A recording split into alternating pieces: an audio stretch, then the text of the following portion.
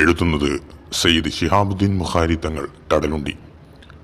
SSFകാരെ, നിങ്ങൾ അർഷിന്റെ തണലിലാണ്. 3 പതിറ്റാണ്ട് മുമ്പ് ചെമ്മാട് ധർമ്മപുരിയിൽ വെച്ച് നടന്ന SSFന്റെ ജില്ലാ സമ്മേളന വേദിയിൽ വലിയുല്ലാഹി വടകര മുഹമ്മദ് ഹാജി തങ്ങൾ നടത്തിയ ആവേശകരമായി പ്രസ്താവന കേൾക്കാത്തവർ അപൂർവമായിരിക്കും. മഹാനവറുകളുടെ പ്രശസ്തമായ മറ്റൊരു വാചകമാണ് നിങ്ങൾക്ക് എത്ര കോടി വേണം പറയുക എന്നത്. മർക്കസിന്റെ ആരംഭഘട്ടത്തിൽ പദ്ധതി അവതരിപ്പിക്കാൻ ചെന്ന ഷെയ്ഖുന AP ഉസ്താദിനോടായിരുന്നു ഈ പ്രതികരണം. ലക്ഷക്കണക്കിന് രൂപ കിട്ടാഗനിയായി ഒരു കാലത്ത് നിൽക്കുന്ന നേരത്താണ് ഇങ്ങനെയൊരു പ്രതികരണം എന്നോർക്കുക. ഇങ്ങനെ കേരളീയ മുസ്ലിം മുന്നേറ്റത്തിന്റെ ചരിത്രത്തിൽ പ്രചോദനമായി നിലകൊണ്ട മഹത് വ്യക്തിത്വമായിരുന്നു വലിയുല്ലാഹി വടകര മുഹമ്മദ് ഹാജി തങ്ങൾ. ഇന്ന് ജീവിച്ചിരിക്കുന്നവരും അല്ലാത്തവരുമായ സമസ്തയുടെ സമുന്നത സാരഥികളിൽ പലരുടെയും ആത്മീയ ഗുരുവാണ് അദ്ദേഹം. 102 വർഷക്കാലം നീണ്ട ആ ജീവിതം വിശ്വാസികൾക്കും അല്ലാത്തവർക്കും ഒരു തണലായിരുന്നു. സുന്നത്ത് ജമാഅത്തിന്റെ സ്ഥാപനങ്ങൾക്ക് അവിഭാജ്യ ഘടകമായിരുന്നു. അവിടുത്തെ സവിധത്തിൽ അഭയം തേടിയവർ ഉദ്ദേശങ്ങൾ നേടിയിട്ടല്ലാതെ മടങ്ങിയിട്ടില്ല എന്നാണ് നൂറുൽ ഉലമ MA ഉസ്താദ് മഹാനവറുകളുടെ അനുശോചന കാവ്യത്തിൽ വിശദീകരിക്കുന്നത്.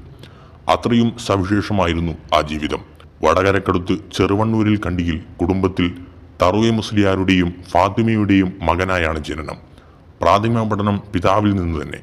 ശേഷം സൂഫി വര്യരായ വേങ്ങര കുറ്റൂർ കമ്മുണ്ണി മുസ്ലിയാർ, അയനിക്കാട് ഇബ്രാഹിം മുസ്ലിയാർ, വടകര ബാവ മുസ്ലിയാർ തുടങ്ങിയവരുടെ ശിഷ്യത്വം നേടി. വെല്ലൂർ ബാക്കിയാത്തിലായിരുന്നു ഉപരിപഠനം.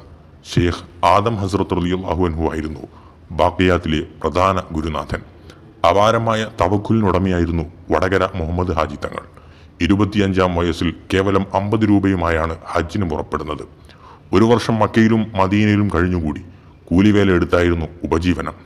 നാട്ടിൽ തിരിച്ചെത്തിയതിനു ശേഷം 40 വർഷം പരിത്യാഗിയായി ജീവിച്ചു. നിരവധി കറാമത്തുകൾ മഹാനുഭാവനിൽ നിന്നും പ്രകടമായി.